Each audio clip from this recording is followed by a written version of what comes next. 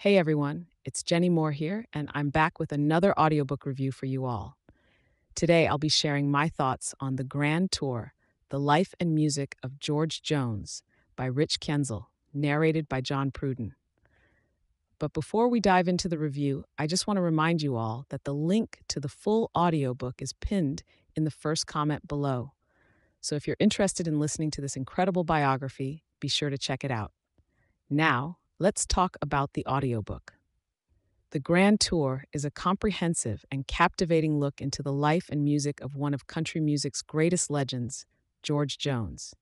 Kienzle does an excellent job of painting a vivid picture of Jones' tumultuous life, from his humble beginnings in Texas to his rise to fame and struggles with addiction. What makes this audiobook truly special is the narration by John Pruden. His smooth and expressive voice brings the story to life, making you feel like you're right there with Jones through all of his triumphs and tribulations. Pruden's delivery is spot on, capturing the emotion and essence of each moment in the book. Kienzle's writing is also worth mentioning.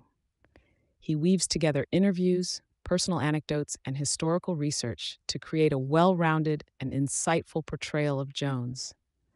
He doesn't shy away from the darker aspects of Jones' life, but also highlights his incredible talent and impact on the music industry. As a fan of country music, I thoroughly enjoyed this audiobook. But even if you're not familiar with George Jones or his music, I highly recommend giving The Grand Tour a listen. It's a fascinating and moving story that will leave you with a newfound appreciation for this legendary artist.